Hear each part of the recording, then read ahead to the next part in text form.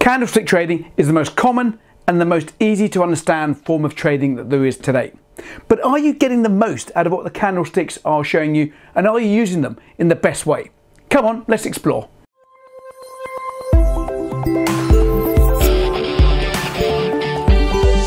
Hi folks, now today we're going to be looking at the all-important Japanese candlestick charts and why, if you understand what they're showing you, can make your life a whole lot easier as a trader.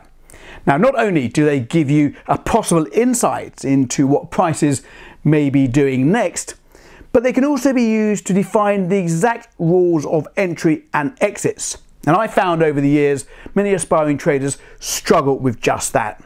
So having some defined rules of entry based on candlestick patterns can really help the aspiring trader. Now, before I continue, let me first remind you that I now stream live on Facebook every Monday at 2 p.m. London time, so you can watch me put all my teachings into a live trading environment. Now, just follow the link above and you'll be getting straight in there for next Monday.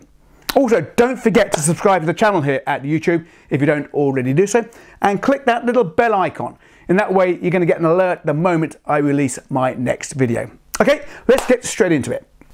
Okay, so before we get into the specifics of the candlestick chart and the patterns that are thrown up, I want to explain to you the three different chart types that traders use when they're trading in the markets.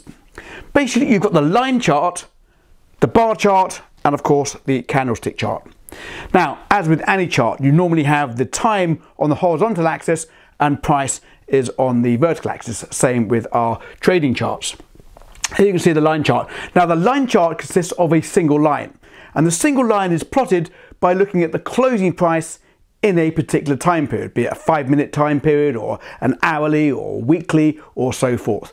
So it ignores the price extremes, the highs and the lows in that particular time period. It only focuses on the closing price. Very powerful if you use these looking for key turning points, especially on the higher time frames like the daily and the weekly. Then you've got the bar chart. Now, the bar chart shows you a bit more information than the line chart. It shows you where it opened, it shows you where it closed. You get to see a picture of where the market is going. It doesn't show you as much as the candlestick chart, but it shows you slightly more than the line chart. It shows you price extremes, highs and lows and so forth. I find that a little bit hard sometimes to actually predict trend by looking at that, but of course that is a matter of preference. Then of course you've got the all-important candlestick chart. This shows us much more information, and when you plot these candles together against each other, they can really be quite powerful in predicting the future price movement. Let's have a look at them now in more detail. Okay, so as we know, markets are moved by human behavior. Buyers move the market up and sellers move the market down. Now, the candlestick chart shows us basically who is winning the battle in a particular time period. Are the buyers more in control or are the sellers more in control? And the candlestick chart shows us a good visualization of just that. Now, a candlestick chart is typically colored blue or sometimes green if the buyers have control. If the market opens down here and then moves all the way back up and closes here, that basically means the buyers were in control. So if the market closes higher at the moment it opened, the candle will be coloured blue. An example here, if the market opened up here and then trades down because the sellers have control and closes down here, typically the candle will be coloured red. So it closes lower than where it opened. Now, also on a candlestick chart, you have these what are known as shadows or wicks. It shows you where price went to in that particular time period. So, for example, here the market would have opened, traded down to possibly down here, and then right back up. Buyers took control, so buyers are winning this particular candle up to a high up here, and then some sellers come in and it closes back down here. So this is a bullish candle, and exactly the same on the other candle here, the reverse. Market opens here, potentially trades up a little bit and then trades down. The sellers have control, takes it down to this new low down here. Then some buyers come in and it closes here. The sellers won that particular candle. Sellers were more prevalent than the buyers in that particular time period. So a candlestick chart shows you the open, the close, the high, and indeed the low. So lots of information going on one particular candle. Now, looking at a particular candle on its own isn't the best way to do it. You need to be looking at these candles in conjunction with other candles surrounding it, and also at key levels of support and resistance. And when you match these together, it can give you a very good indication of where price may go in the future. It can also give you a good entry and exit levels, as I previously discussed. Let me explore. Okay, so these are the main patterns that we look at in our trading. Certainly the ones that we look at in the strategies that we trade live every day in our trading. Very simple to understand. Let me briefly explain exactly what they're showing you. So here you've got a bullish engulfing pattern. This basically means that the candle to the right fully engulfs the candle to the left. So here the market opened up here, went to this high, traded back down to this low, closed down here, puts in this candle here, this bearish candle. Now the next candle opens here and fully trades down, but then fully engulfs the previous candle. This is a bullish candle. This indicates that the market is going to go up and move to the upside. Now we look for these at key turning points, at key levels of support and resistance. If you see one of these coming in at a support zone, that is a good high probability that that is going to be leading to a move to the upside. And as I said, you can use these candlesticks for entries and exits. So typically your strategy, in fact one of the strategies we use, we'll look at this precisely this way, we will look to enter at a break above this particular high of this candle. And our stop could be either halfway down the bullish candle, or indeed could be a few pips below the base of this. So it leaves nothing to the imagination. You've got some defined rules. Enter at the break of the high with a stop at the break of the low. Now we've got the bearish engulfer, exactly the same, but in the opposite direction. Here you've got a bullish candle, but then the candle to the right fully engulfs this and closes lower, fully engulfing the previous candle. This is a bearish candle looking for a move to the low side. When you see a bearish engulfer at a key level of resistance up here, for example, this gives you a high probability that this market is going to trade down. And as I say, you have defined rules of entry as well with your strategy. You could enter at the break of this low of the engulfing candle, or you could have your stop at above the high of the engulfing candle as well. You may have a strategy that uses 50% of that count, but again, you've got some defined rules that you can lock into there. A very powerful turning point, the bearish engulfer at key levels of resistance. Then you've got the hammer candles. You've got the inverted hammer and the hammer candle. Okay, basically this shows you that the sellers were in control. Markets opened here, it moved up, but then closed right the way down. So it opens here, closes here, market moves up, and then the sellers take control and they push price back down for a lower close than where it opened. This is a very bearish candle. This is a rejection candle. It's rejecting a level up here. This could indicate a move to the low side. A very simple candlestick pattern that can be very, very powerful in picking turning points. You can also use this inverted hammer with the trend as well. If the market is trending down and you see one of these hammer candles come in, i.e. a break higher, but then closes back down again, that indicates that the buyers basically ran out of steam, the sellers took control and continuing on down with the trend. Exact reverse for the hammer candle. This is here where the buyers took control, so the market opens here, trades all the way down, so the sellers have control, then the buyers come back in, take control and push the market higher again. This is a blue hammer candle. It's a bullish hammer candle. It's showing you that the buyers are in control and the price down here was rejected. This level of support is now being respected, and of course prices took off in the northerly direction. A very bullish candle. It can be used to pick turning points in a downtrend. If you see this at the bottom of a downtrend, then this could indicate that the move is now going to be up. It also is very good in the trendy markets. If you see a market that's trending up and then you see one of these candles come in, a break lower, maybe the sellers have got control but then closes up again, this indicates that the market wants to continue in that northerly direction. A very, very powerful candlestick pattern when you take into consideration support and resistance with trend and counter trend. Then you've got the old famous doji. Now the doji represents an area of indecision. Who won control of that particular time period? Was it the bulls? Was it the buyers? Or was it the sellers? Well, clearly neither won control. It's an area of indecision. Indecision basically means the market is undecided where it's going to go. So looking at a doji on its own basically is not really the best way to play a doji. The best way to play a doji is looking at the next candle afterwards, the next couple of candles, to see what price is actually doing. Market's in undecided mode. The next couple of candles could be very crucial in terms of where the market might go again. So doji is again a very, very powerful candle showing you something maybe is about to happen. If you see a number of these dojis and then a break higher, then that indicates the market wants to push higher. If you see a number of these dojis and then a break lower, then it indicates a potential rollback and the market wants to trade lower. Let's look at these now in a bit more detail.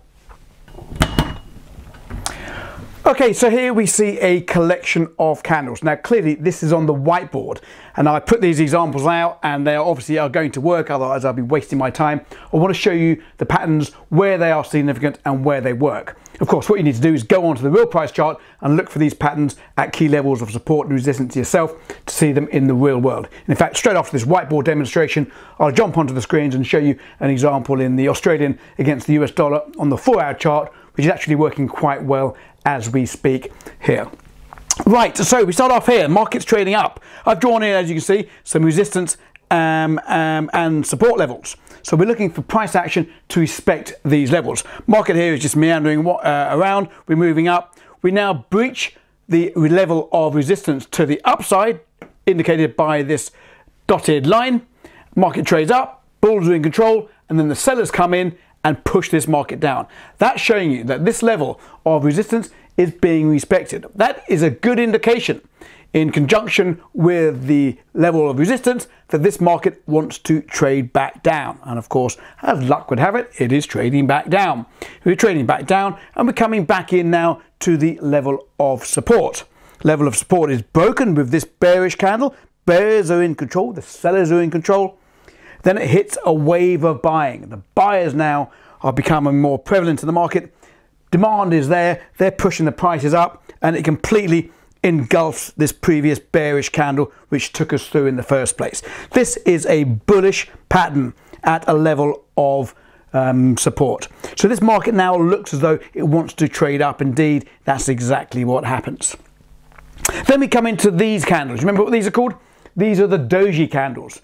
These are the areas of indecision. The market doesn't quite know what it wants to do. It's just coming into the level of resistance. We put in a couple of dojis, and then indeed we break lower to the low side of the doji, indicates that potentially the downtrend will continue. So after an area of indecision, the next candle is crucial. That shows us that the market now wants to potentially move back down, and indeed it does. Okay, so now we come back into this level of support, trades through the level of support, looks as though the bears are in control, looks as though the sellers have control, but then the wave of buying comes back in and pushes price back up for a bullish hammer. A hammer candle there, depicted by the body of the candle, the main body of the candle, being in the top third of the whole range of that candle. That's a bullish hammer at a level of support. Market now wants to move back up again, has a bit of a wobble here. Market trades down, comes back down, engulfs that candle, but then trades up again. So this is now a bullish hammer with the trend. This is against the trend, you see here. Trend is down, up. This is with the trend. So these hammer candles, inverted and hammer candles, can work in both directions, with and counter trend. Market moves back up again through the level of resistance. Looks as though it wants to go higher, and then this next candle completely engulfs this candle at the level of resistance, indicating that this uptrend has now come to an end and looking to move back down again. As I said, you can use these candles for levels of entry. So for example, if you're up here and you want to take this advantage, take this trade to the downside, you may have a stop, say, at 50% of the hammer candle, the inverted hammer candle, or you might want your stop above the high of the hammer candle. Same back down here. If you take this long trade here, you might want to stop below here. Again, defined reasons why to exit and enter the trade. Again, if you're trading these dojis, you may wish to enter the break of the dojis with a stop the other side of the doji. Same back down here with the hammer. You may wish to enter at the break of the hammer candle, or indeed if it pulls back to 50% with a stop below. So you can use these hammer candles, as I say, or these candlestick patterns as anchor points to enter and exit and so forth. Right, we're now going to jump on to the screen. So I'm going to show you a live chart as of today, the day of recording. I just looked before I came into the studio here, and it's the Aussie against the US dollar. Just show it in real time. But I encourage you to go and do your own analysis, look at a price chart to see if indeed you can spot these patterns and how powerful they are. Come on, let's go. Okay, so that was a quick demonstration on the whiteboard showing you the patterns that we look for in our trading. Now, they're very simple to spot once you know what you're looking for. I talk about these throughout my trading in the live trading room. We've got a number of strategies that are based around these candlestick patterns, so do go and check that out when you can. For now, I just want to jump onto a price chart to show you how these candlestick patterns give us early warning signs at key levels of support and resistance. Come on, let's have a look. Okay, so what I've done here is drawn in some key levels of support and resistance, and I have simply highlighted the areas in green where price has respected these levels, putting in one of our patterns that we've discussed.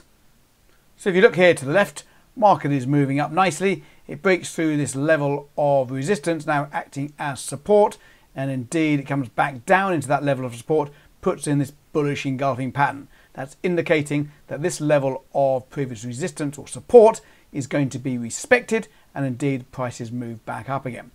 And here we see now back up to this next level of resistance. It holds it for 1, 2, 3, 4, 5 candles, and then puts in this bearish engulfer, this big bearish engulfer, which is the 5th rejection of that level of resistance, and we roll back again, back into the level of support. No real price action there. Up again and then back down into this level of resistance. Is the market going to continue with the trend to the downside? Looks like it. Then it has this pullback in, and then it has a rejection of this old level of support, now acting as resistance, puts in this bearish engulfer, indicating this wants to roll back, and indeed there's quite a few pips to be had there. Finally does turn back and then back up again into this level of resistance, puts in this really powerful inverted hammer candle there. That shows you a rejection going on there. It doesn't reject it too much. It does indeed have a second attempt at that level, but then puts in the confirmation. This is the bearish engulfer, engulfing the previous 2 candles. Following on from this candle here, that is a good indication. And indeed, the last candle there, that last inverted hammer candle, indicates this really does want to roll back. So that's a very powerful setup there. I think we took that in the room as well, actually. And then that one rolls back down into the level of support. Puts in this hammer candle again, and off we go again to the upside. Back down again to the level of support. Here you'll see this little doji in here. This is a 4-hour doji, indecision. Are we going to continue through? Is it going to bounce back up? Next candle, confirmation that we're looking to trade back up, and then it puts in this hammer candle in the direction of the previous bar, indicates that this wants to roll indeed back up to the highs of resistance level. And then we have this again really powerful inverted hammer candle, breaches through the level of resistance and closes lower. Off we go to the downside until we finally put in this bullish engulfer at the bottom, takes us up again to the resistance level. So the resistance levels and support levels have been respected. You enter when you see these candlestick patterns confirming. Here again we've got this pin bar rejection, and then the bearish bar follows on, and off we roll back into support, puts in this bullish pin bar, confirmation that we want to roll back again. And indeed where we are now, this is only a few hours ago, we've got this pin bar coming in. So this is a rejection candle of this resistance zone. This is live now as we speak. I'm not sure if it's going to roll back down and confirm that this is a rejection, but certainly this is a bearish little pattern in here at the moment. So as I say, you can use these patterns with trend, with counter trend. You can use them for entries. You can use them for exit strategy. Now we have a number of strategies that use this type of candlestick pattern formation. We look for these all day long on our live streams. We've also got some tools that actually find these patterns for you, and you can download those free of charge from the trading room. It's actually free to attend the trading room. 7-day free trial. Do click the link above should you wish to try us out. I'm sure you won't regret it when you can see the power of these. Wouldn't it be amazing if you can accurately predict the key turning points in a market? And I showcase this every day in our live streams. Okay, so I hope you found that useful. Hopefully now you can see the power behind these very simple Japanese candlestick charts. If you liked my video, give me a thumbs up. If you didn't, give me a thumbs down. Don't forget to leave a comment, and don't forget to subscribe to the channel if you haven't already done so. Don't forget that little bell icon. You're going to get notified the moment I release my next video. You can follow us on Instagram in the usual way. More importantly, don't forget to follow me on Facebook. Next Monday, 2 p.m. London time, I'll be streaming to you live, interacting with you and trading the markets right in front of you, free to attend for all. Till the next video, happy trading and good luck.